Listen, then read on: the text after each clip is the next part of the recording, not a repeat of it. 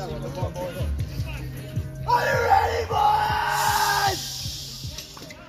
Fire, fire, fire, fire, fire, fire, fire, fire, fire, fire, fire. Yeah, to play a match out here in these conditions, how hot it is, to go for over 4 hours is super competitive, but credit to Westcliff. They're a really good team. We knew when we had them in the draw in the second round that it was going to be super competitive, and it was. It lived up to everything that we thought it would be. So credit to Simone, and for her to come out with the clinch is huge.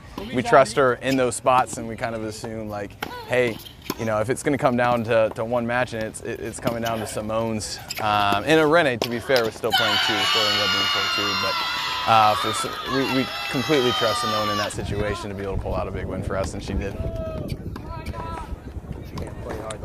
Yeah, it's an amazing feeling to win, and when you're able to get off the court with a win, man, it's easy to have your culture and everybody, your people doing the right things and whatnot.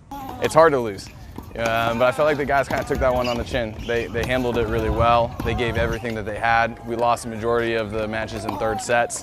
They were fighting as hard as they could. It didn't look good for the first hour and a half, and there was about an hour there where it was all us. And we were coming back into the match, and we started to put things together, and it just wasn't quite enough.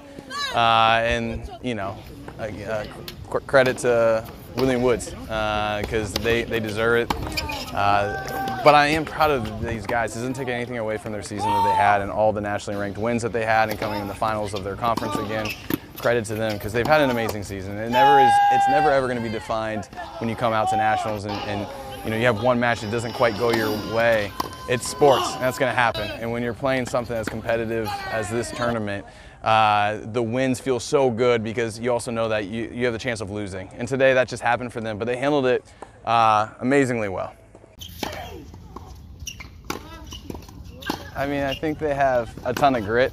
We know this team is never going to lose a match easily. If you're going to beat us, you're going to have to work extremely hard. You're going to have to be out for a very long time competing against us. I'm so proud of this group of ladies. The seniors that we're going to lose are irreplaceable.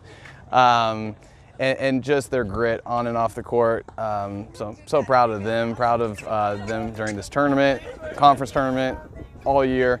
This has been such a good group to work with, and yeah, every season looks different.